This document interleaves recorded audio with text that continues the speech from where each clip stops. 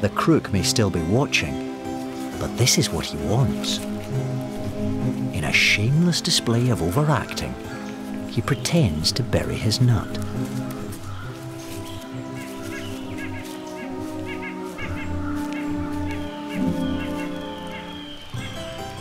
The thief waits until the performance is over,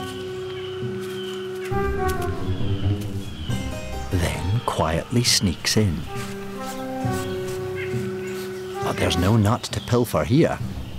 Hardly surprising. It's stashed in his intended victim's mouth. With the nut raider preoccupied, he can either eat it or bury it secretly.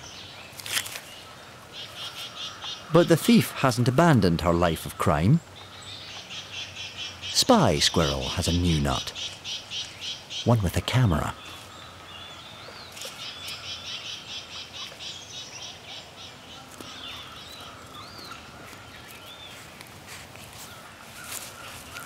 Theft is such an easy option. Around 1/5 of all squirrels steal nuts rather than forage for them.